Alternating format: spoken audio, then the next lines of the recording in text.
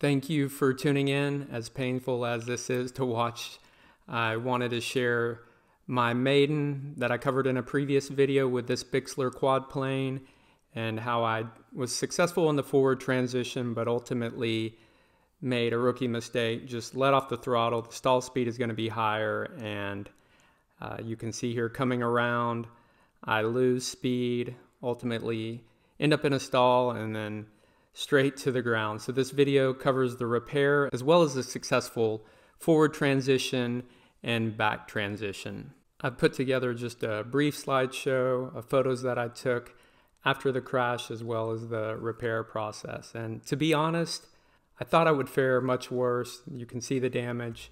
Mainly this left boom holds the left front and the left rear motor broke off.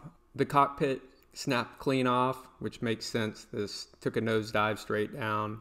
The canopy cover is also pretty banged up. And there's some minor cracks here and there, but all the servos and electronics were okay. We did lose the cover for the GPS module, but that's the extent of the damage. All the wiring was still intact, which was good. I was able to disconnect the servos, independently test all of them to make sure we had no major issues. Here you can see I used these shims that I got from Home Depot to mount these carbon fiber booms to the wing, and that left one is the one that snapped straight off. This is inside the fuselage. The Pixoc cube was still intact, which was great. No issues there. You can see that the motor mount completely broke free from its housing. This is me beginning the repair process. This plastic piece goes into the fuselage and is what holds the landing gear in place. So I was able to use rubber bands, zip ties, Gorilla Glue to get everything back intact. Here we have a massive amount of Gorilla Glue and a clamp to get this shim and boom mounted back to the left wing. Here you can see the zip tie job.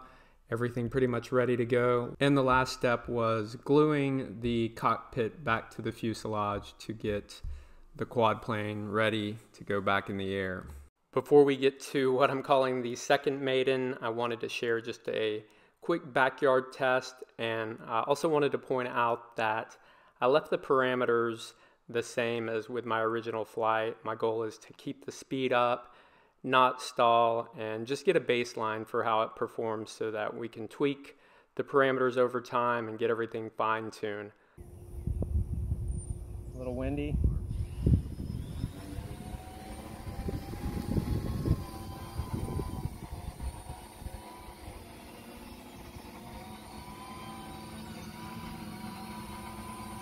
Wind's getting a hold of it, but pretty pleased so far.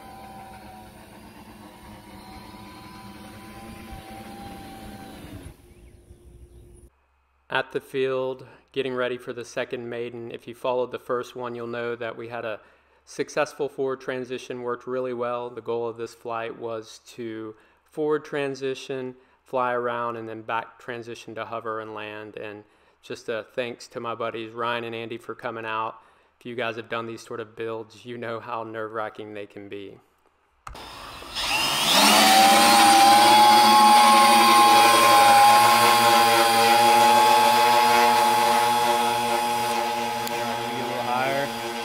Ready for transition? Alrighty. Beautiful. I'm stay on the throttle this time. Yeah.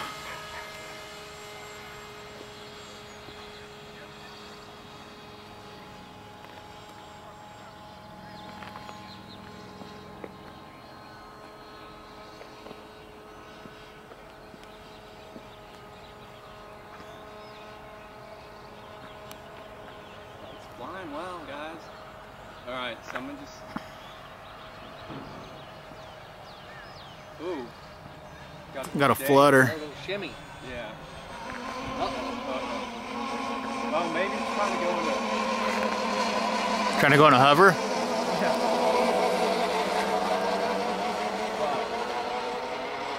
It's really hard to turn, too. Alright, here's what I'm gonna do. Now it's flying better. Yeah. It's weird.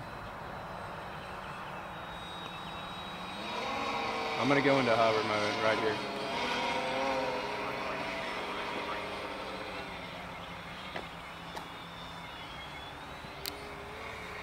Dude, I probably shouldn't be like all the way. That was beautiful.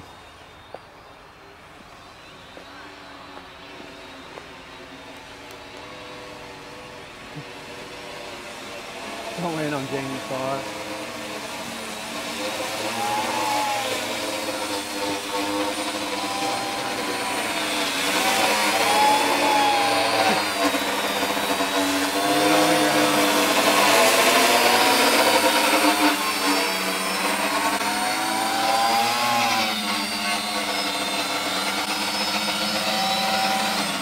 Really stable.